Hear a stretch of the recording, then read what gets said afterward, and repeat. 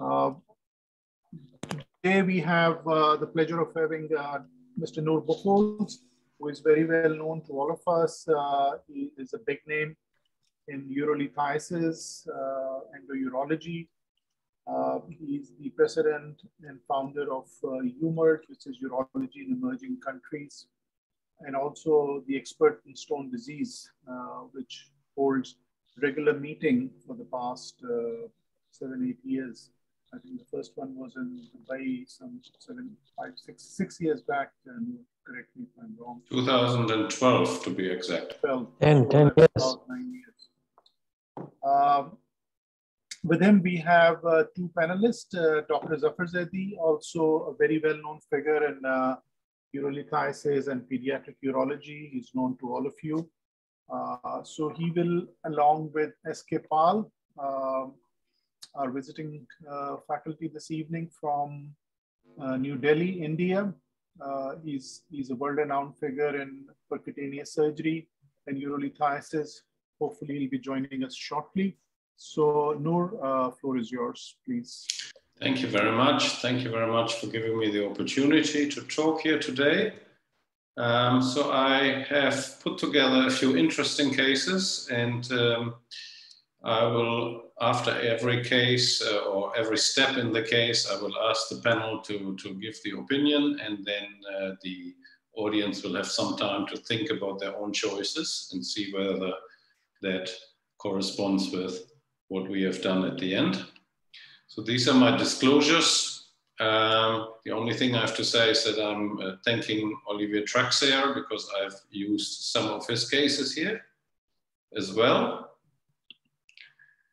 So let's just start with the first case. This is a 62-year-old healthy female. She is of normal height, 164 centimeters, not very obese, 72 kilos, not at all obese, I should say.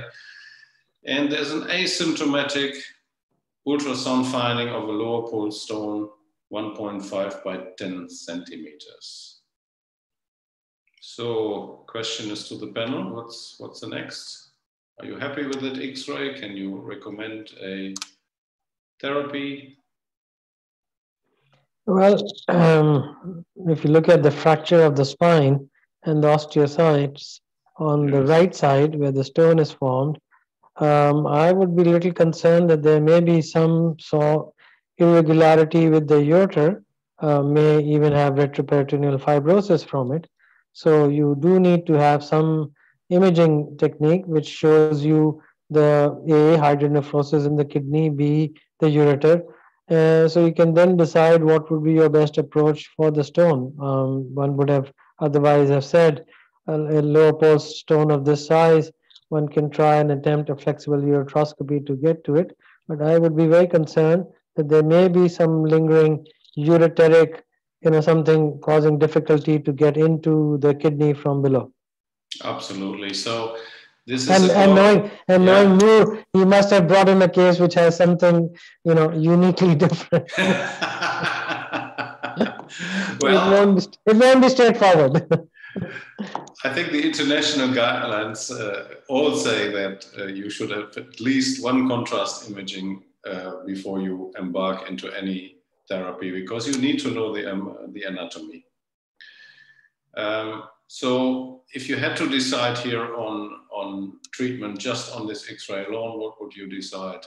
You said that already. URS, Hamad, you would agree with the probably lower pole stone, 1.5 centimeters? Yeah, I think once the imaging confirms anatomy, I also see a large fibroid which is partially calcified in the pelvis. Yeah. So there may be some issues with access from down below.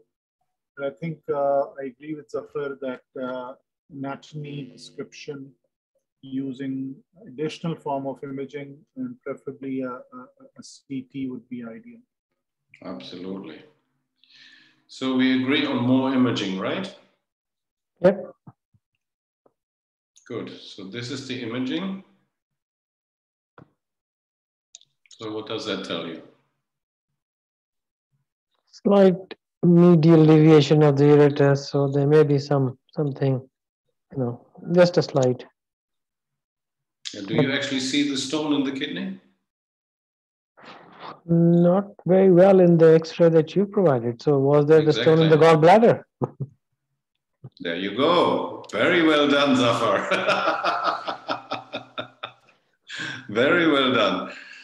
And that gallbladder stone was projected exactly over the renal pelvis. So without a sharp look like you have and without having any contrast, we would have done some sort of therapy without finding any stone in that kidney. So, the fun would have been, no, you had done a ureteroscopy and removed a gallstone. Yeah, that would have been fun. Good. Now, as we speak about deformed spines, this is a 31-year-old female, spina bifida, complicated by sleep apnea, a lot of comorbidities, and recurrent severe UTIs. And the bones are completely demineralized, more or less. Yeah, almost glass bones, that's true. And you see the stone? And the spine. Yeah, the spine, but also a stone, right? You see the stone? Yeah. Now, the first question would be, do we have to treat it? Do we have to treat that stone? With a recurrent UTI, probably the answer is yes. Ahmad? Yes, I agree. I think the stone does need treatment. It's a significant size stone. She is prone to UTI from... Absolutely, yeah. The UTI is actually the reason for the stones. Yes. Demineralization. She's likely to grow stones in size. So I agree that it does, even if it is not. But I think the cause of stone here is rickets. If you look at the bones, they're in horrible mess. Okay, so patient comes with this X-ray, and you're in your clinic, and what's the first step you do? Put an antibiotic and send her home, try chemolysis, do a MAX3 scan, or do a bedside ultrasound of the left flank? Well, I think if you have an ultrasound available, you would want to do that, although you might find that information is not adequate on that ultrasound. Still, will give you some information. Okay, why? And I would put her on antibiotics as well. Yeah, okay. But why would I do an ultrasound here? What's the rationale of doing an ultrasound? It's not so much to get we can do a CT scan, but there needs to be a quick decision in the clinic whether you can treat this stone or not. So what am I looking for with an ultrasound? You're looking for an obstructed kidney with hydronephrosis. Yes, but I'm looking for something else. I'll give you a hint. If the stone were on the other side, what would I be looking for? Well, are you looking for the vessels? No, I'm looking for a window of opportunity. Right, fair enough. I'm looking whether I can reach the stone through the flank, right? Okay. That's the idea. If the stone were on the other side, I don't think that a percutaneous approach would be at all possible, right? Now, we haven't decided on the approach yet. So what would be the approach? I've kind of given it away already. Well, I mean, for anybody who's for lithotripsy, it's not going to work well because and we don't have correct anatomy in terms of radiology, so that won't do very well. RIRS may be an option, although the stone looks big. You have to look at the fact that she may have difficulty in lying flat in any way, so that may force you to think in those terms. Open surgery would be my last choice if I ever were to do it. Before even thinking about PCNL, I would really need to know where the viscera is. Can I access the kidney because of the iliac crest? And in the past, such cases, what I've done is I've actually used a CT scan because that gives you an idea where your other viscera are, and if you can see some bit of the kidney, the hydronephrotic part, which is above the iliac crest, you might consider putting in a needle into that kidney. Again, you used an ultrasound, so if it is visible, then so if you're good at using an ultrasound guided puncture, it can be attempted. Ahmad? Yeah, I think percutaneous approach and planning using a CT would be ideal. You can also use your radiology colleague to put CT guided percutaneous access beforehand if there is any concern about injury to the viscera. Well, retrospectively, the access was actually surprisingly easy because this little lady, I mean, she was very short, but because it was on the left side, everything had been bent wide open, right? On the right side, you would have had considerable problems. You might have had an open approach for the right side. Whenever I present this case, and people say flexible ureteroscopy. Now, apart from the position, you may find that also the ureter can be very, very torqued and bent, and it may be very difficult to get into that kidney. And even if you get into that kidney, it may be very difficult for the fragments to come out. Noor, I'm sorry to interrupt you, but we have Dr. S.K. Paul joining us. Good. So, SK, you know all of us. We have Noor Buchholz presenting his sets of cases. Zafar Zaidi, Professor Zafar Zaidi from Indus Hospital, our famous pediatric surgeon, pediatric urologist, and Ye Khaksar. So, yeah, good evening, everyone. Good evening, Paul Saab. How are you? Long time. Welcome, It's been a very welcome, long time. welcome. Seeing you evening, after sir. a very, Good very evening, long time. How are you? I am very fine. Thank you very much. I hope everyone is happy and comfortable with the pandemic. We have all come out of it victorious. This version of it for the Yeah, time being. Yeah, be careful, you know, it's a bit early to say that. yeah.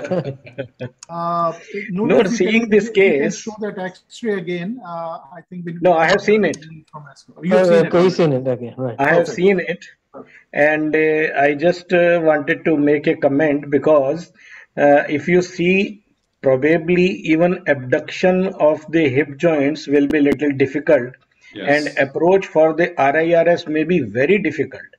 While when the spine is bent like this, left side it has already opened up, and left side because there is a spleen which is a little far away, not such a huge organ in most of the individuals.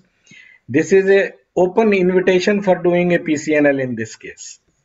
Such a absolutely. wide area between the iliac crest and this in such a anomalous anatomy, there is a wide area you can see between the 12th rib and the iliac crest.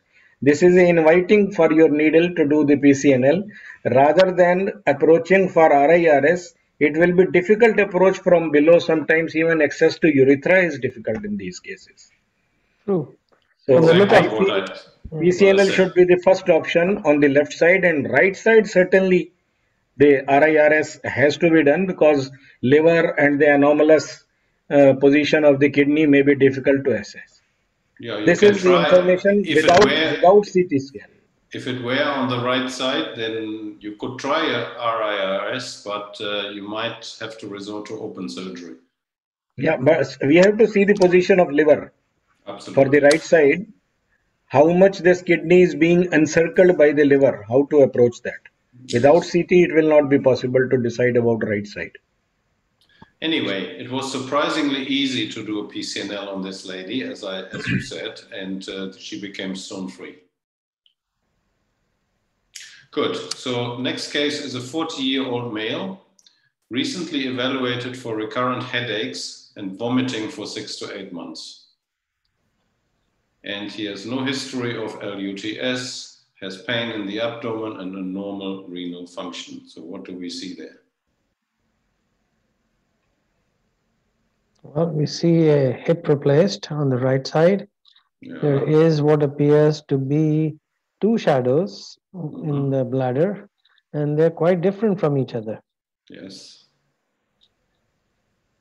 Any other comment? Are these bladder stones? There is bunch of radiopaque shadows just at the S3 level, S2, S3 level. Yes. Probably diverticular stones. Okay. And one large. This is the CT scan. He's got a kidney in his pelvis. Yes. And not only that, he has a kidney with stones in his pelvis. with a huge hydronephrosis, so likely PUJ of the kidney as well. Absolutely. So we have a left, with the upper ureteric stone and a lower calyceal stone in that pelvic kidney. So what's the approach? I mean, obviously, PCNL, lithotripsy are out here. You won't be doing it. But if you can clear the ureteric stone using a flexible ureteroscope, you could do it. Otherwise, I think the old-fashioned open procedure would be the other option. So this is the side image. You can see the bladder, you can see the lower pole stone, you can see the upper ureteric stone, right? And what else do you see just along this? You see more calcifications, right? Yeah. More calcifications. So this is a proper Steinstrasse, right? So you really want to do a RIRS, you will be busy for a week. But can you puncture it from the top, a laparoscope-assisted puncture? Yeah, laparoscopic assisted puncture, absolutely. That's what should be done. Okay, so this is the stone in the kidney. And on the right, you see the stone in the ureter. And you see the bilateral empty renal fossa. So it's a very interesting case. What did you do? Well, what would you do? So you said RIRS. What would No. I mean, with on the plane, it will be very difficult to do a RIRS. Yeah. So why don't we ask Hamad and Dr. Pal? Dr. Pal, please go ahead. See, I'll keep all my options open. First of all, I do a ureteroscopy because there is a Steinstrasse and see if the ureteric stones, whatever amount, can be removed and can be assessed from there. And how easy is the opening of ureteric orifice and going into the ureter. If I am getting successful, after that I'll do a laparoscopic evaluation because in a transverse cut, it appeared to be just behind the urinary bladder. So transperitoneally, if you can see, means do a laparoscopy, and it's a hugely dilated renal pelvis. So even means you can do either a laparoscopic guided PCNL or laparoscopic pyelolithotomy, because it's a huge and probably a anteriorly rotated pelvis, which will be seeing just on your face. So you can incise and do a laparoscopic pyelolithotomy with ureteroscopy. I don't know, maybe I'll be lending it to a PCNL for the kidney stone, but anyway, laparoscopic guided. Hamad? Yeah, I think you have to keep multiple options open, and percutaneous access using some form of CT guided imaging or laparoscopy, removing stones from up to the mid ureter laparoscopically would be much easier than going from below and maybe doing the ECIRS or some form of simultaneous procedure from below. If you can partially fragment them and push it back into the kidney and remove it percutaneously. So any attempt to do significant work from below is going to take long time, and will not be very fruitful. Yeah, so I agree with all of you that it should be a combined approach, an ESURS, as we call it, endoscopic combined intrarenal surgery. So laparoscopic guided percutaneous nephrolithotomy and a URS, right? And then with the URS, of course, you try to come as far as you can, and with the perc, you try to get as low as you can, right? And hopefully, eventually, the both will meet somewhere where there are no stones anymore. Good. 36 year old. But Yeah. if but if somebody says that they would attempt an open procedure, they would not be wrong, because this is No, I mean, this lots is, of stones, yeah, and yeah. the kidney and the pelvis is huge, so No, for this you need specialist expertise, and if you don't have that expertise, then you're better off doing it open. Yes, absolutely, absolutely. Good. Here we have a 36-year-old woman, first stone former, no infection signs, not much symptoms. You see on the arrow there's a little stone. Yeah, what would you do? get more information. Okay, yeah. Ahmad, Dr. Pal? Yeah, need I some think more imaging, at least an ultrasound, maybe IVU or CT. Just a radiopaque shadow at L1 or sorry, L2, 3 level. Can't say, most probably a ureteric stone, depending upon symptoms, signs, microhematuria, all So those things. does it happen in your hospital that somebody comes with an X-ray from outside, says, I have kidney pain, and you see this X-ray and you say, okay, let's give it a try of ESWL? Or you always would, I mean, there is the ideal case and there is the practical world, the real world. So, Well, I'd start, if I were going to do anything blind, I would do MET blind. I would start them on medication without further investigation, if at all, not lithotripsy. Okay, The more common presentation is with the ultrasound. People don't come with the X-ray, but they come with the ultrasound. Okay, that is so more this common is the contrast study. So now, what do you see? Describe what you see and what you would do.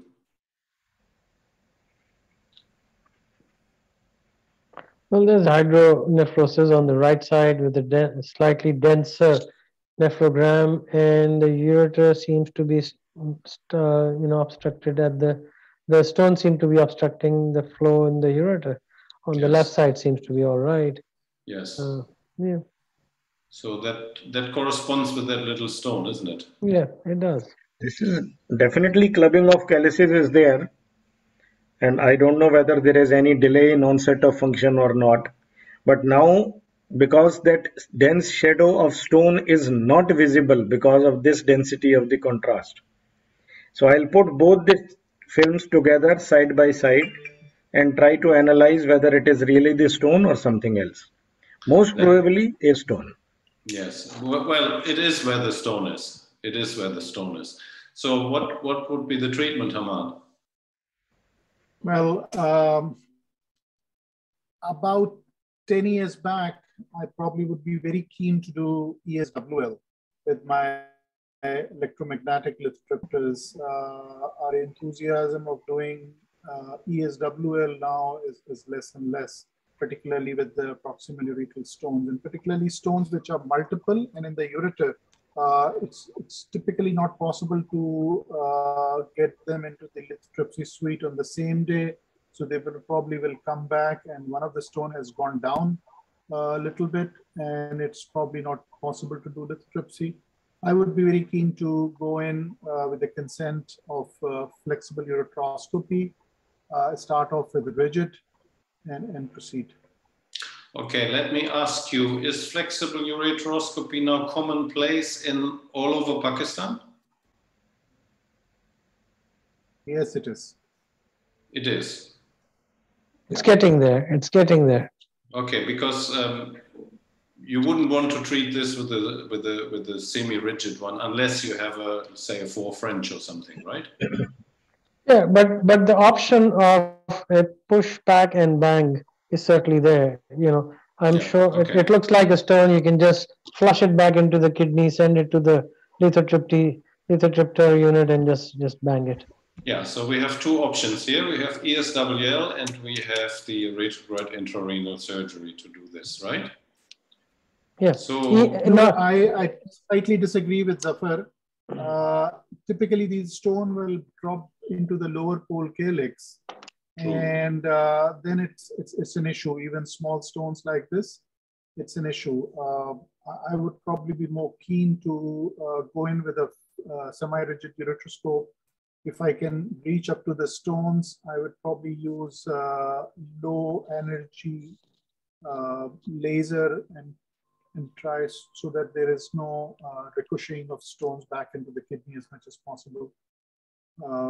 Because lower pole stones, even small, becomes problematic. Yeah, it's more difficult. That is true. Yeah, Dr. Pal. Okay, so back to differ a little. This is the case where I will first ask for a CT scan and non-contrast CT scan to see the Hounsfield units of the stone and all the 3 dimensions of the stones. So because kidney is functioning so well, and if all the 3 dimensions of the stone are less than 5 millimeter, I would like to give a conservative therapy with alpha blockers, maybe steroids little bit, for at least for a month and see if the stone comes down and gets impacted somewhere in the ureter. So just a rigid ureteroscopy will be all right, or maybe by conservative means it will come out. Hounsfield units, if it is less than 600, only then, and the patient is very symptomatic and size is more than 5 millimeter in any dimension, then I will send him for a ESWL if it is less than 600 Hounsfield units. Okay, so fair enough. Yeah, fair enough. Yeah. So as this case is more than 10 years old, we tried ESWL, and we tried it actually 4 times. And somehow it didn't work. Then we attempted a retrograde URS, and we found a severe kinking distal of the stone. The stone was severely impacted, and we could not negotiate the passage, not even of a guide wire. Okay, so in that case, I would agree with you that we should have had a CT scan to see the ureter below, and you see that the contrast does not give us any anatomical information about the ureter below. So that in itself is not so bad, but then what happened is that the patient was lost for 1 year. She just didn't come back. She did come back after 1 year with a severe pyelonephrosis and 0% kidney function, and she ended up with a laparoscopic nephrectomy. Why I'm presenting this case is, especially for the residents, just remember there are no straightforward, simple cases pre-operatively. You can only say that after the procedure. So even a 5 millimeter simple upper urate stone has lost in this case to loss of the kidney function and a nephrectomy. I mean, the patient contributed, of course, but yeah, that's what it is. So Noor, one of the questions from in the chat that somebody wrote was, why not, before you told us that it became non-functioning and you removed it, so why not a rigid ureteroscopy and dormia to remove it? Would you like to answer that? Well, because at that point it was a pyelonephrosis. No. Till the time they came back after a year in your initial. Yeah. The question was asked at the time when you were initially presenting it. Oh, at the initial presentation. Why did we choose ESWL? No. Why not do a rigid ureteroscopy and a dormia basket? I'm just repeating what was said here. Well, a rigid ureteroscopy 10 years ago, when we had only like 10 French ureteroscopes, and then using a basket would be quite risky in the upper ureter. So I wouldn't have dared to do that. With the advent of flexible scopes, or now where we have 6 French and 4 French semi-rigid scopes, it's kind of a different story. But as Hamad rightly said, the enthusiasm 10 years ago for ESWL was much bigger, and so we channeled the patient straight into the, it was like, okay, a small stone in the upper ureter, let's crack it. And actually the guidelines show that stones below 1 centimeter in the upper ureter are as well treated by URS as with ESWL. Yeah.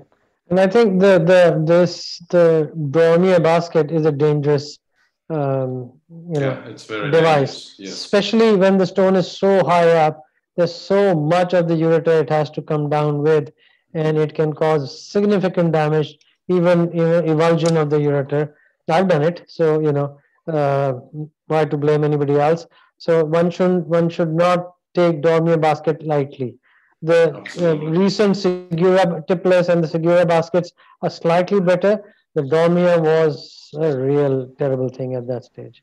But I think Zafar, whatever ureteric avulsions I have seen or heard or presentations, this is the typical presentation yeah, where Dormier basket was used. Yes. yeah, Upper Yes. ureter, absolutely. just at that time when you do Dormier basket and try pulling out with the hope Then that the everything comes urethra out. is very small and simple, and this is the place where the ureteric avulsion takes place.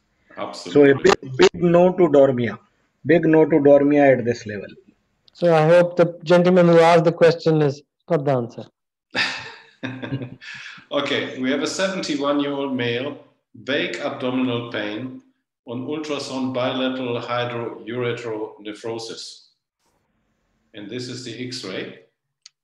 So we have a left distal ureter stone, 4.5 centimeters, a left renal stone, 3 by 2.5 centimeters and a bit, and a right ureter stone 1.5 centimeters. The creatinine is 1.29, so normal would be about 1.1, so it's slightly elevated, or moderately elevated, I should say. And it seems the acetabulum seems to have pushed into the bladder. Well done, hip replacement. Okay, so what would you do? What would you do? Well, I'll clear the right side first. Surely, it's easier one. Yeah, Easier okay. one, yeah, and maybe the left one. And I don't know what the hydronephrosis looks like, and what is the you said bilateral hydronephrosis. How bad is the kidney of the two between the two Well, of it's them? kidneys on ultrasound have good flesh. Okay. So it's a bilateral hydronephrosis, and the creatinine is going off. So would you do a URS on the right, really? On the right, yes, I would do it on the right side, certainly. And nothing off the left, on the left. Not I mean, we're talking about the initial approach. Well, one can attempt the URS on the left side. Is going to take a very long time to clear that huge big stone. Yeah. Okay, Hamad. Yeah, I mean, this is a bit too big. So typically what sometimes you do is in an adult patient like this, internal vierectomy, and hope the stone drops into the bladder and you do a cystolitholepexy. That's one thing. For the right or the left? For the right side. As for the left side. Ooh. For the it right won't be side, an internal ureterotomy, it'll be a complete, you'll be cutting a lot of the ureter. Exactly. Unless given, unless you can see a huge bulge inside the bladder. Yeah. That's a different thing. Then it's, then it's something that you can cut on. Well, it's relatively high up. If you look closely at the X-ray, you see calcifications in the prostate, yeah. Right? And that's where that should be next to the orifices. So these are like 4 or 5 centimeters up, right? They're actually where the ureter goes into the intramural part of the bladder. So my suspicion is they're just outside the bladder. Yeah. I mean, somebody's mentioned why not decompress the kidney first. Fair enough. I mean, if there's infection or there's a problem, you can always decompress first. Okay, so we had different opinions. Dr. Pal, very briefly, what would you do? Sir, with full enthusiasm, I'll spend time to do a right ureteroscopic lithotripsy, remove the stone, put a double J. Then on the left side, I will try if I can put a double J stent in this session through somehow digging a hole through the stone or maybe by the side of it with the help of ureteroscope. If possible, I will put it. Otherwise, just I'll call it a day. Then in next session, after, because patient is uremic, the post-operative period may be little difficult in stomy. Once he or she settles down, then I'll go for the left side, and left lower stone will be better taken care of by laparoscopic ureteral lithotomy. Okay, this is the contrast picture. So good functioning left kidney. Yeah. I mean, Pal sir, why not? Once you've done the right side, and let's say you can't get a DJ up the left side, why not put in a PCN if you are worried about drainage and decompression? Yeah. Okay. On the first sitting. Before seeing this film, I was thinking it will be difficult to pass a ureteroscope on the left side. But now I can see there is a space around that. Just I have to go in that space and I'll be able to put the double J stent on the left side. With this film, I'm a little confident. Right URSL and left DJ stenting in first session. So there you go. There you go. He's done it for you. Yeah, exactly. So that's, I mean, I'm a bit surprised that you all go for a URS in a bilateral block kidney with a elevated creatinine, because you don't want to add pressure injury, water pressure injury to the tubular of any of these kidneys. So what we did is we decompressed both kidneys first. We just put double J stents and waited for the creatinine to come back to normal. Right, but that can be discussed, of course. So what is the definite treatment? So you already said a few things here. So we have the options of a PCNL, obviously on the left, bilateral URS, PCNL left only. And if I say PCNL, option A would be also on the right side with an anterograde kind of URS, or ESURS on the left and the URS on the right. In the interest of getting through the cases, maybe short answers, please. So A, B, C, or D. Zafar? Well, I do the URS on the right side, and I think it'll be very difficult to do a URS on the left side. It's too big a stone. I might be tempted, in all honesty, to do a ureteral lithotomy, maybe laparoscopic or something. Leave a DJ and come back and do the PCNL later on. Hamad? I'm reading at the options, and majority of our audience are opting for ECIRS left and URS right. Dr. Paul? I think whatever you do. What I had told you in the first sitting, right URSL, left DJ stenting. Yeah. In the second sitting, left laparoscopic ureteral lithotomy and PCNL. Yeah, so would you in this case, yeah. Dr. Paul, would you do the laparoscopic ureteral lithotomy at the same sitting as PCNL? Yeah, because next session I'll plan when the patient is quite stable. He has come out of the uremia. He is okay for the anesthesia, long anesthesia. I will plan for both. Rest depends upon the condition of the patient and anesthetist. Good.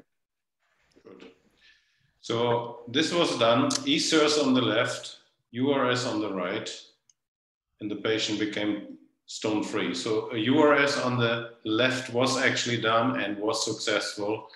You would probably use electrokinetic or electrohydraulic lithotripsy rather than a laser on that stone, but it will work in the ureter.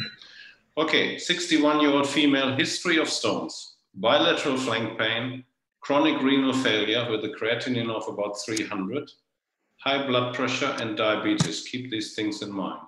Chronic renal failure, high blood pressure, diabetes. Now, very quickly, what do you see on the X-ray? Zafar?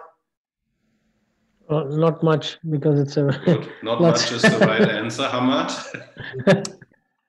Yeah, I mean, there's some diffuse calcification. I don't know if it's bowel with fecal matter or anything else. Dr. Pal, do you see anything? Can't make out anything, sir. Anything special. Yeah. Good. So the options here. So obviously everybody agrees on D. No stones. No, well, we can't really say. Yeah, well, you don't see any stones. Yeah, okay. You can say that. Yeah. Okay. So you want some more imaging, don't you? We don't want to see this. So you want an ultrasound, or you want a CAT scan, or you want a Max 3 scan, or you want an MRI? I have a CT scan. A CT Okay. KUB. Yep. CT KUB. Huh? Okay. Now, Zafar, what do you see now? A horseshoe kidney. With? Nicely placed with a stone on one side. Well, somewhere at the isthmus actually. Okay. Now, Hamad, the next picture. Okay. Same patient. Hamad? Hamad, are you there? Sorry, I was muted. So you see is a malrotated kidney with renal pelvic stone on the left side. The right side seems fine. Is the same X-ray as the previous one, isn't it? Yes, it's just another cut. All right, it's a horseshoe kidney, yes. Yeah, it's a horseshoe kidney. So this is the previous X-ray. Yeah. Okay. This is the same kidney. Okay, so 1 centimeter stone on the left. And Dr. Pal? Yeah, there is a right side also, there is a stone now. Absolutely. So we have a bilateral renal calculi, and very obliquely situated kidney it is. The isthmus is seen in the first cuts, which is quite anterior, where the stone was seen in the first cut. As we are going posterior gradually, we can see the obliquely situated like this, the stone. So it will be very difficult to remove the isthmic stone. Okay, so we have an isthmic stone, 4 millimeters, and 2 1 centimeter stones on each side. Obviously, the stones are radiolucent. That's why you didn't see anything in the beginning. Now, the problem is the patient has an allopurinol allergy. I didn't mention that in the beginning. Okay, so she can't have allopurinol. She also has, as I said before, CKD3. She has diabetes on insulin, and she has an uncontrolled high blood pressure. And calcified fibroids. Yeah, okay, yeah. That's not so much urology, but yeah. So how would we treat this? Well, now these are the options. Bilateral PCNL with maximum renal drainage and post-operative alkalization. Bilateral PCNL with maximum renal drainage and post-operative alkalization and antibiotics.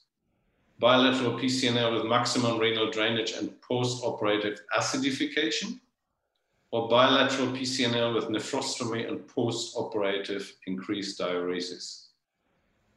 I mean, why not give an option of intermittent PCNL? Why want to do it bilateral in one go?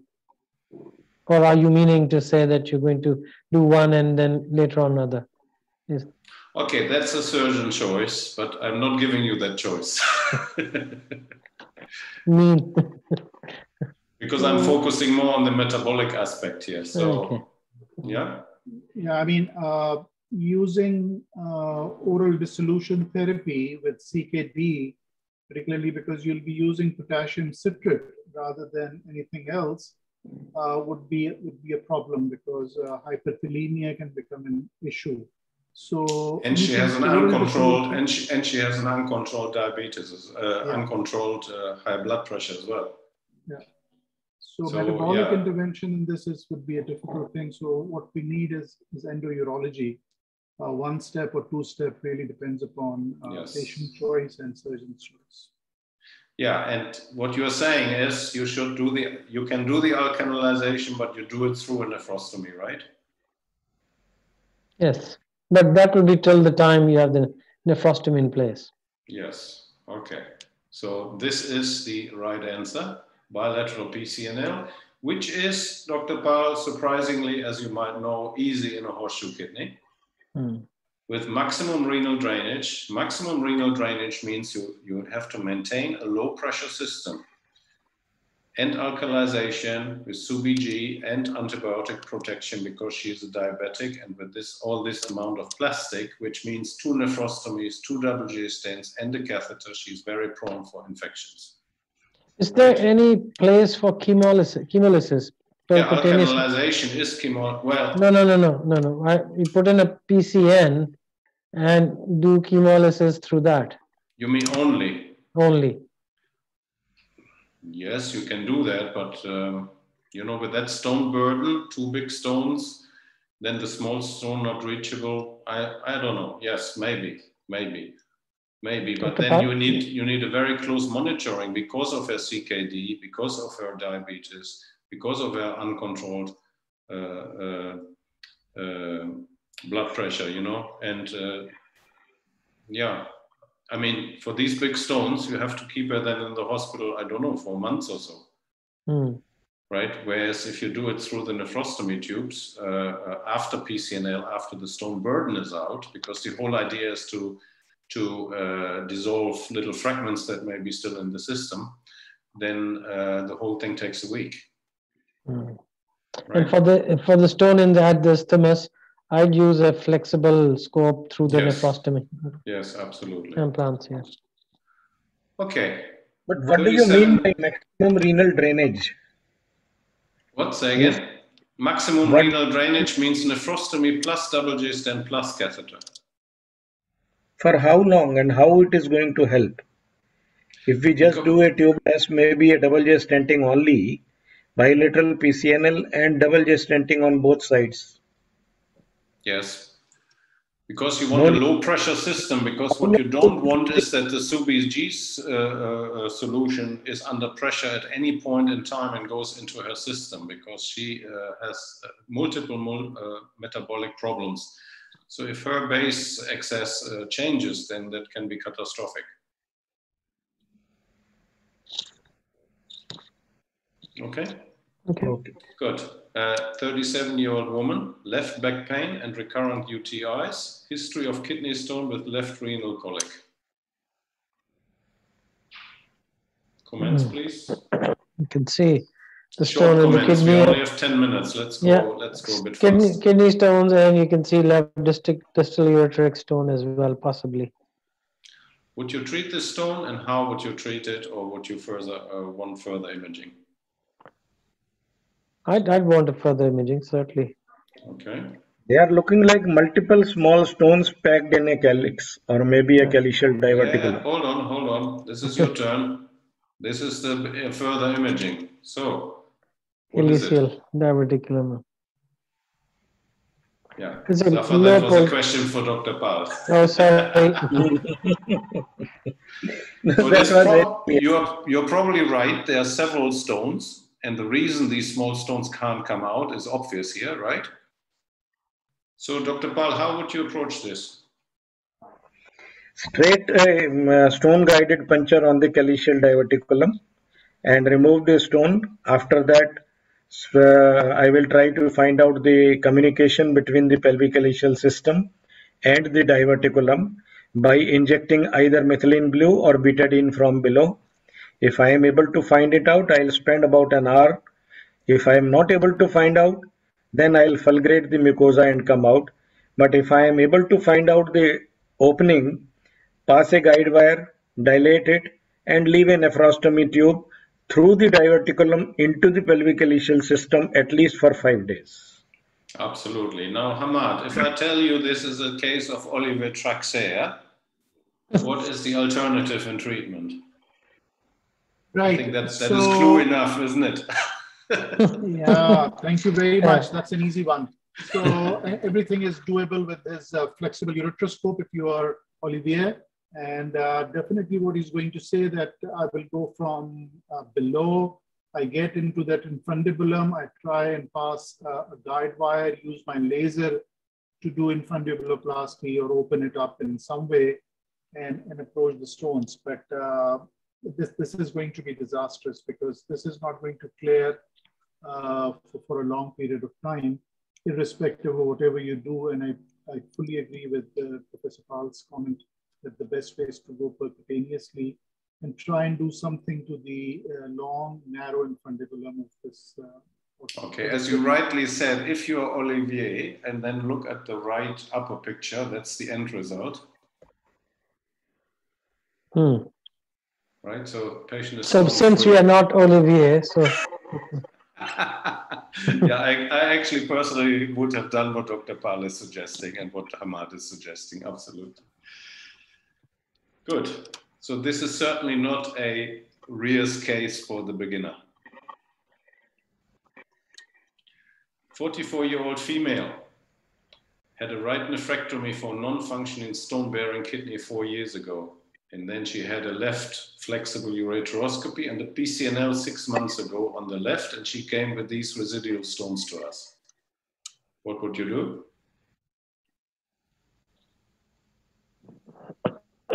and she's had a flexible ureteroscopy 6 months ago. She had a PCNL actually 6 months ago. So these are residual. She also had a ureter stone elsewhere, but these are the residual stones after PCNL. Single kidney. I think single kidney stones, residual stone. You try a flexible ureteroscopy, RIRS. Hamad? Yeah, I mean, I don't know. Foreign percutaneous nephrolithotomy, there is always a possibility that you have left something in which is in the parenchyma. So a flexible scope would obviously clarify that situation unless you do a contrast. If you look closely, it looks like this stone is adjacent to some fluid, so it may sit in the calyx. Yeah, that's possible. At least the lower one, the smaller one may be parenchymal. Yeah. Okay, so we all agree on URS, yes? Well, a microperk is also an option. Dr. Pal? Dr. Pal, are you still there? Yeah. These stones appear to be embedded in the renal parenchyma, maybe in the PCNL tract, the lower one. Good. And the middle one also doesn't appear to be in a dilated calyx. It will be very difficult to remove and may create more trauma to the solitary kidney. If the patient is asymptomatic, I will just wait and watch every year and see what happens. At present, if the patient is asymptomatic, there is no need to overdo anything at present. Just wait and watch and see. That's a very wise decision, and I tell you exactly why. So we had this beautiful new accessory, which when you pump it, gives you a beautiful view. And we did a flexible ureteroscopy. We inserted a double J stent. The flexible URS for this lower pole stone was uneventful. However, in the recovery, all of a sudden the pulse goes up, the blood pressure goes down. She developed a right bundle branch block, feeling acutely unwell, pain in the left loin area, and no hematuria. So what's the next step? This is the scenario. Pulse up, blood pressure down, ECG changes, feeling unwell, pain, no hematuria. What's the next step? What do you think of? First deal with the blood pressure and the ECG changes first, obviously. Obviously, but you need to know what's going on, right? So what would you do?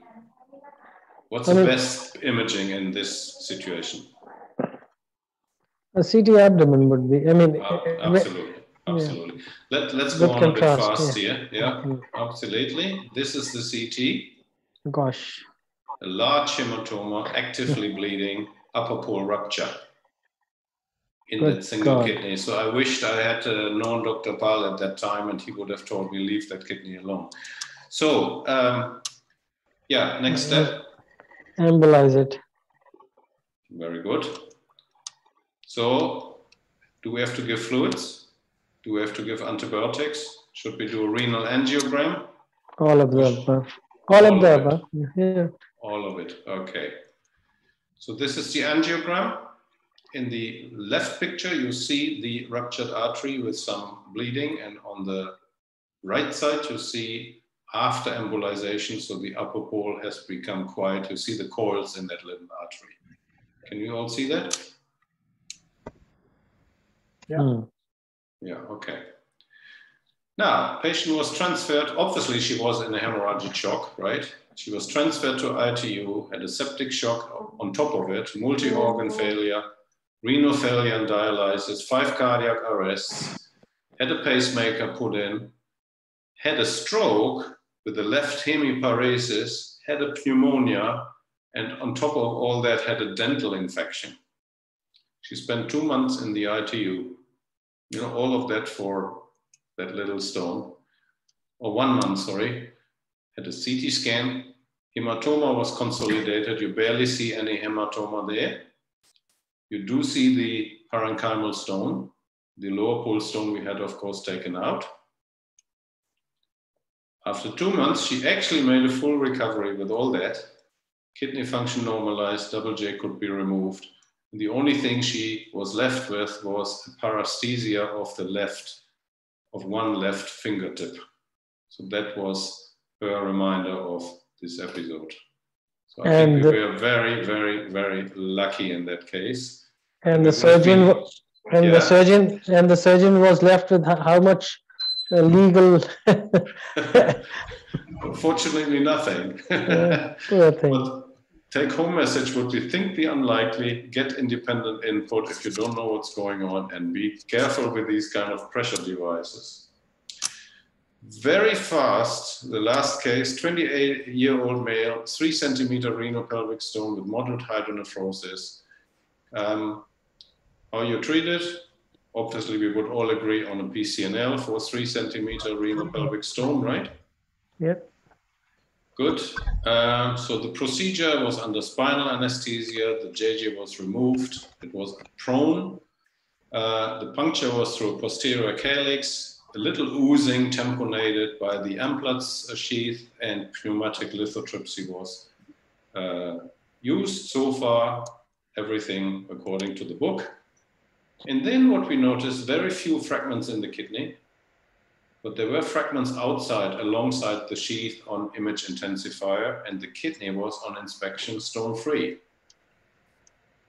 So what's the next step? Retrieve the fragments outside the kidney, put a double J stent, put a nephrostomy, or put a double J stent and a nephrostomy? Well, I'd leave a nephrostomy, probably B and C. Ahmad? Your stone fragments are outside because you've gone through the kidney and they're just lying all outside, isn't it? Yeah, I mean, obviously we have made a big hole there. Yes. So nephrostomy and a JJ. So a nephrostomy is important. Leaving a double J stent and nephrostomy, I mean, really an option, yes. And you need drainage for at least 5 days to a week, so that the hole in the kidney settles down. And obviously you don't chase the stone outside the kidney. Dr. Pal, 3-second answer, please. Sorry, sir, there was some internet problem. I couldn't see it. Yeah. Okay. I'm sorry. This is what it is. No, so we had some fragments outside the sheath. It is the same case, or a new case? This case. No, it's a new case. Okay, 28-year-old male. Sorry. So they did a PCNL. Some are outside, some are inside. Yeah. And the kidney was clear. The fragments outside. What do? Retrieve the fragments, put a double J, do a nephrostomy, or all three, all B and C? See, if a patient is young and he or she has to be stone-free completely, then definitely leave a nephrostomy and JJ both. When the things settle down, then try to remove everything. Second stage is always much easier, much smoother, and more productive. These stones are outside the kidney. All stones are outside. Inside, nothing is there. No. Even then, I will do a CT scan post-operatively, because this is a bizarre situation when some are out, some are in. Post-op CT will tell me whether there is some residual stones inside or not.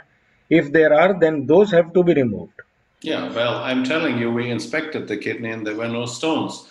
So what my colleagues did, they attempted to recover some of the fragments from outside the kidney, but they eventually abandoned it. I think it's not a good idea because whatever trauma there is, you make it worse. So we agreed on an optimal renal drainage with both double J stent and nephrostomy. The double J was a bit difficult because the resident decided to pull the guide wire out as well.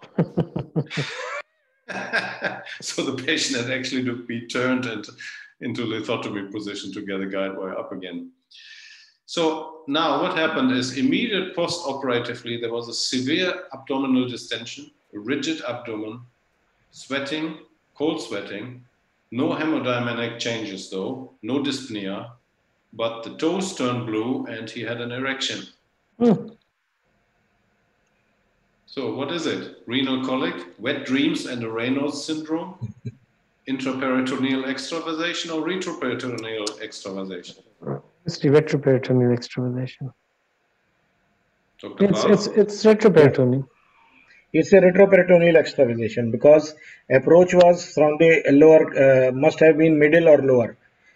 Intraperitoneal, you have to go superior calyceal through and through, only then you can perforate the peritoneum and do a intraperitoneal extravasation. Well, you don't do that. You don't know that. The only thing we know is that when my colleagues did this, there was a severe trauma to the kidney, right?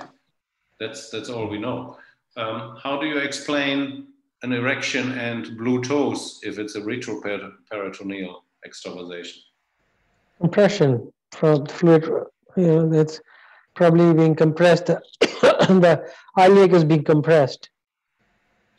Because intraperitoneal, if you do it, it can take liters and liters of fluid before it really causes any problem. Okay, so if we know it's an extravasation, for the erection, can we give anti-androgens? Should we do a CT with contrast, an ultrasound, or a MAX3 scan? Ultrasound, minimum. Yeah, ultrasound. Okay. Good, ultrasound. Ultrasound shows a large amount of free fluid in the peritoneal cavity. Now? Drain it. Drain it, how? Put wherever you got the highest amount, ask the radiology to put a drain in there. Okay, so we have furosemide infusion, fluid restriction for a week, intraperitoneal drain, or none of the above? Intraperitoneal drain. Intraperitoneal drain. Good. So a French 10 drain was put under ultrasound guidance. 2.5 liters of clear fluid were drained from the abdomen. It softened and the toes became normal again and the erection resolved.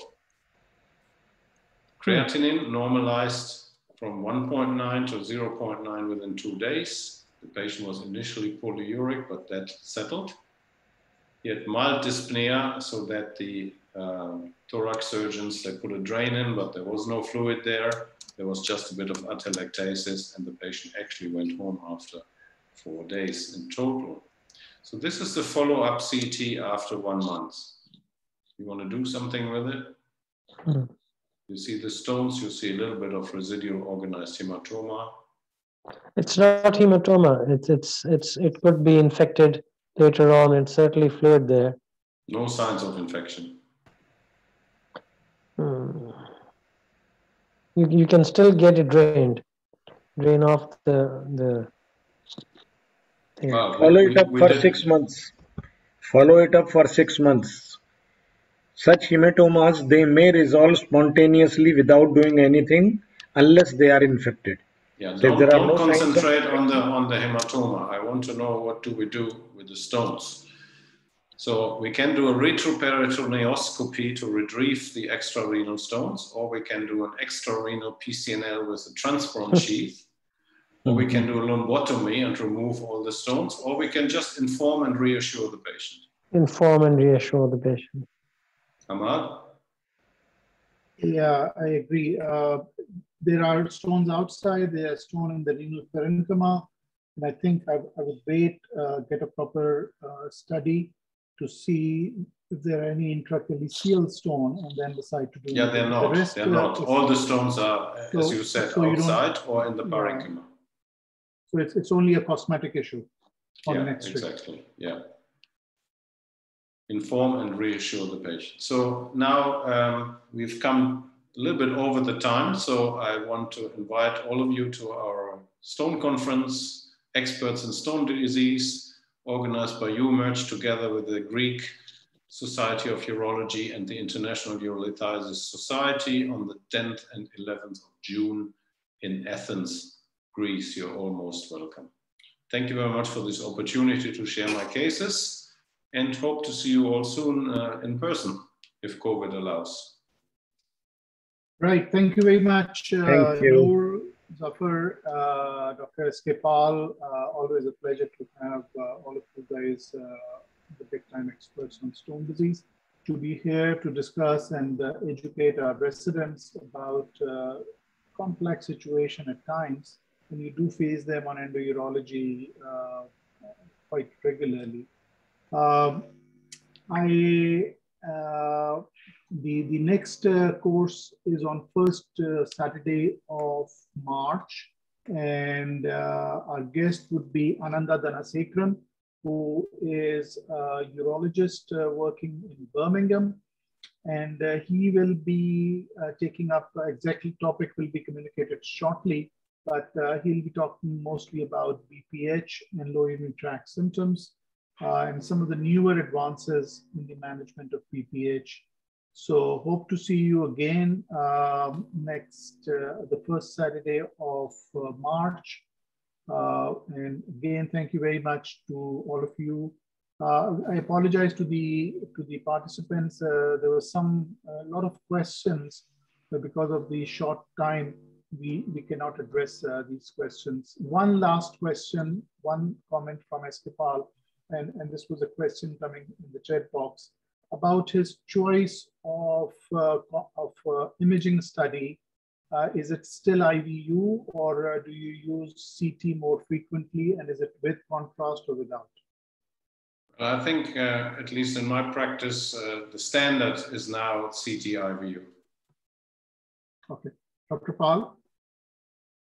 We have to be very much economically driven decisions. So usually we prefer a non-contrast CT scan and a ultrasound. If any contrast study has to be done, then definitely we would go for IVU, because CT urography comes out to be more expensive and less informative as compared to a combination of non-contrast CT and IVU. Thank you very much. And for these words, Noor Buchholz, Dr. Zedi, Eskepal, have a very good evening. And thank you. Assalamu alaikum. Very nice seeing you, Dr. Pal, after such a long time. Take Zafar, care. it is really pleasure seeing all of you. Yeah, Noor, you always rock. He's got so many rocks with him. Yeah, let's see some old rocks in the columns. Yes. Take care, everybody. Bye-bye. Good night. Thank you very much. Good night. Bye. Bye-bye.